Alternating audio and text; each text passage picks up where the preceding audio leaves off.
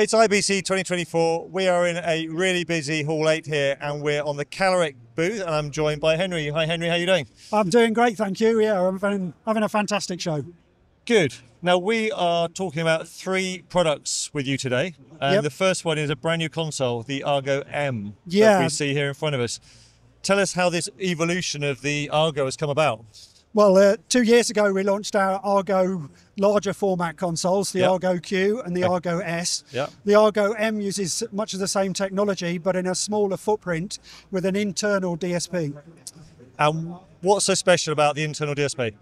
Well, it means that the console is very much a plug and play console. So it has its own internal DSP. So rather than having to connect it to an external rack, it's built inside. Okay. And we've also bought dedicated inputs and outputs on the back of it as well. Right. Okay. So how does that sort of expand its usability? What sort of applications does it have?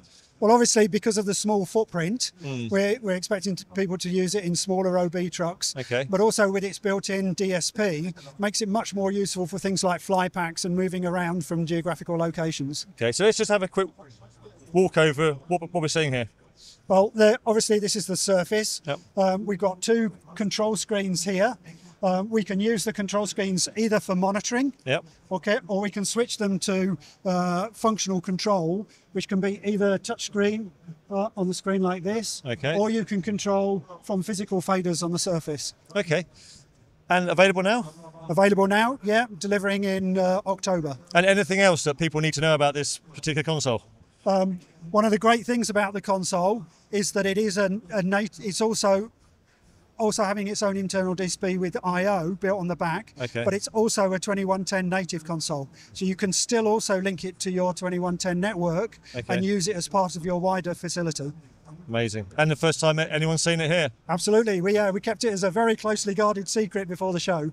Lots of interest at the show? Yeah, we've had fantastic response. We've already sold numbers to our distributors as well. Fantastic stuff. So we've got another two videos to do with Henry on the Calrec booth. Henry, where can people find out more information if they're not at the show? If they're not at the show, obviously visit the Calrec website, which is, not surprisingly, calrec.com, or look in the press from the show. There'll be lots of articles there as well. Or they can find you in Hall 8 and come and have a look themselves. Absolutely. Thank you very much indeed, Henry. Do check out the website. If you're in at IBC, Hall 8, Calrec, you can see it in the flesh here. And for everything else we're doing at the show, it's at kitplus.com.